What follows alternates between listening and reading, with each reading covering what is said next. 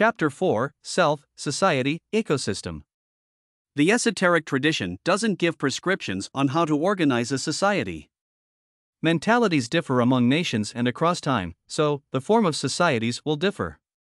Yet, some general principles are given, from which one can deduce guidelines on how to proceed. This chapter will contain some of my personal views, although I have tried to look at things from many perspectives in order to get to a balanced view. I will discuss some of these succinctly while dealing with the topics hereunder. The money system.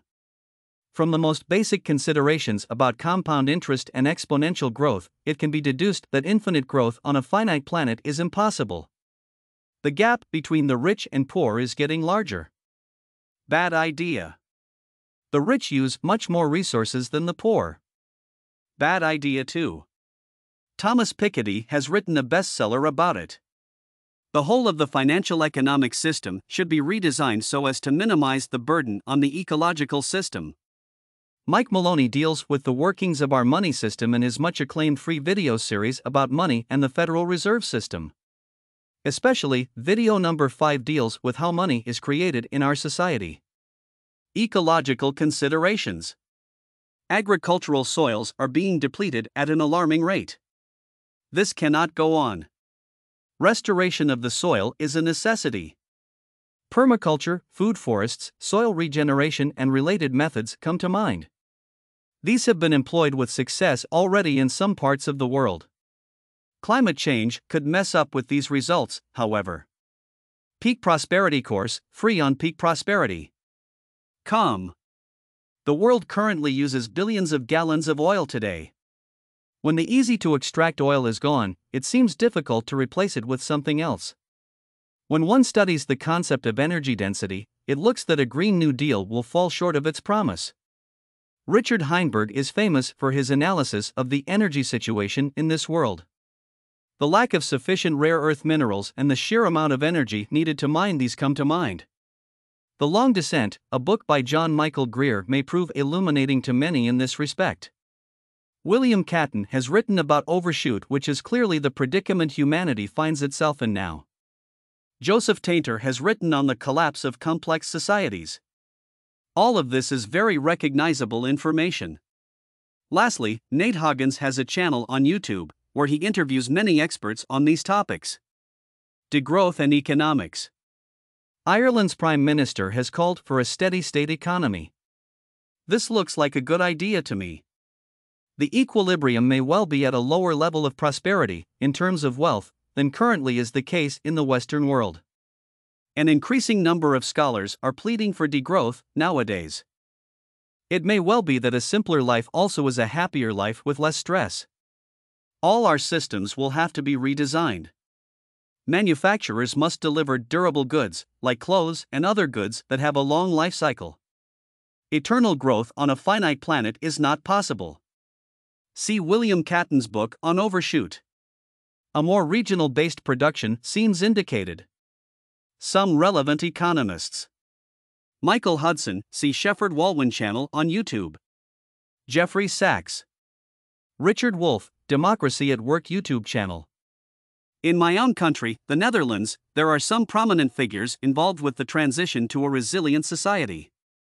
Jan Rotmans, Transition Professor. Bob DeWitt, Society 4.0. Wouter van Duyron, involved with Club of Rome. Artificial intelligence. Humans have become very dependent on technology.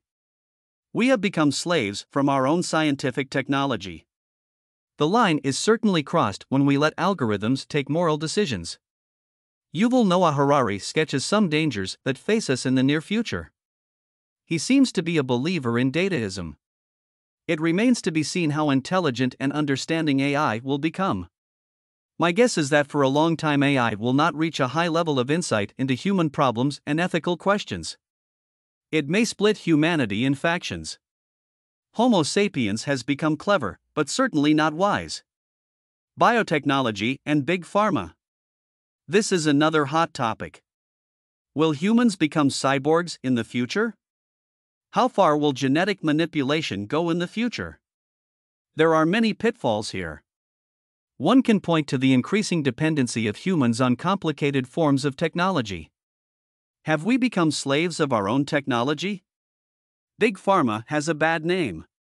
Not only can the results of many studies on pharmaceuticals not be replicated, there have been many court cases on the issue of opioids, fentanyl, oxycodone, etc. Bill Gates is persona non grata in India. Something to do with vaccines. There are now studies in preprint that show that mRNA vaccines are not very effective at all. Did I mention the many side effects of these vaccines? More and more of this will get to the surface and into the open. On YouTube, there's now a conversation between Brett Weinstein and Dr. Asim Malhotra about these things on the Dark Horse podcast. Also, watch the alternative media for information. Climate change. Perhaps the number one threat in the short term is climate change and habitat destruction. Ever more scientists warn us of serious disruptions in the near future.